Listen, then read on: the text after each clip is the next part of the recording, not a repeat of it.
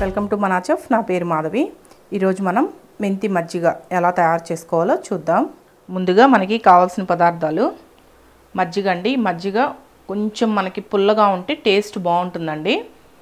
అదేవిధంగా 1 table spoon నెయ్యి, 1/2 tea spoon వాము,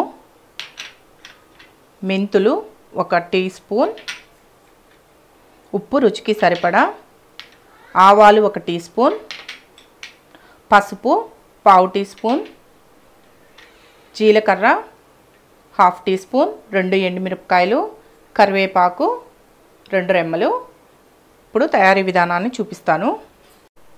ఫస్ట్ ఈ మజ్జిగ ఉన్నాయి కదా, ఈ మజ్జిగలో మనం పసుపు అదేవిధంగా ఉప్పు ఇవి 2 వేసుకొని ఒకసారి బాగా కలియబెట్టుకోండి. పసుపు ఉప్పు బాగా కలపాలి. ఇలా బాగా కలియబెట్టుకొని దీన్ని పక్కన పెట్టుకోండి. ఇప్పుడు స్టవ్ ఆన్ చేసుకొని ఇలా ప్యాన్ పెట్టుకోండి. దీంట్లో 1 టేబుల్ స్పూన్ నెయ్యి వేసుకోవాలి. ఈ నెయ్యి కొంచెం కరిగిన తర్వాత దీంట్లో 1 టీ స్పూన్ మెంతులు. ఈ మెంతుల్ని కొంచెం ఫ్రై చేసుకోండి. లైట్గా దోరగా ఫ్రై అయితే సరిపోతుంది, మాడనివ్వకూడదండి. దీంట్లోనే 2 ఎండుమిరపకాయలు, అదేవిధంగా జీలకర్ర, ఈ వాము, ఆవాలు ఇవన్నీ వేసి మాడకుండా 1 నిమిషం ఫ్రై చేసుకోండి. మనకు తొందరగానే వేగిపోతాయి. మాడనివ్వకూడదండి, మాడితే టేస్ట్ మారిపోతుంది. ఈ ఆవాలు కొంచెం చిటపట అనివ్వాలి.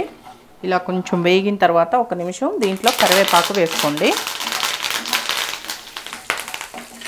ఈ కరివేపాకు వేసేసిన తర్వాత స్టవ్ ఆఫ్ చేసేసేయాలి. స్టవ్ ఆఫ్ చేసేసి ఈ పోపుని మనం ఆ మజ్జిగలో వేసుకోవాలండి. ఈ పోపుని మజ్జిగలో వేసేసుకోవాలి. ఈ వాము ఈ మెంతులు వేయడం వల్ల హెల్త్కి చాలా మంచిదండి.